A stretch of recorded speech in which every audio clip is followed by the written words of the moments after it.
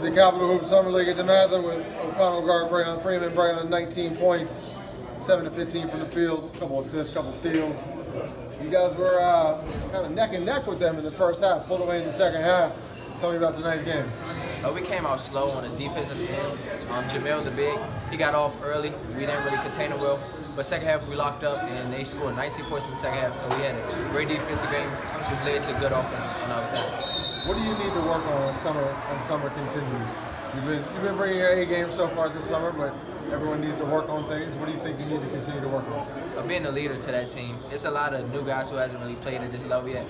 And I have, so I think I can be a leader more, be more vocal. Other than scoring and making points, I need to learn how to lead the team.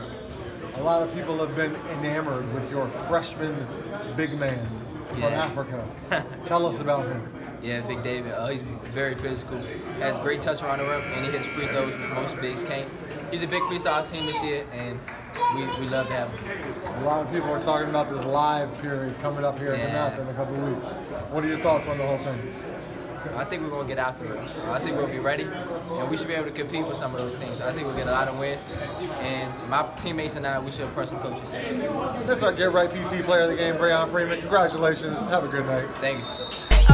I shoot, swoosh, got balloons. I ball, I shoot, swoosh, got balloons.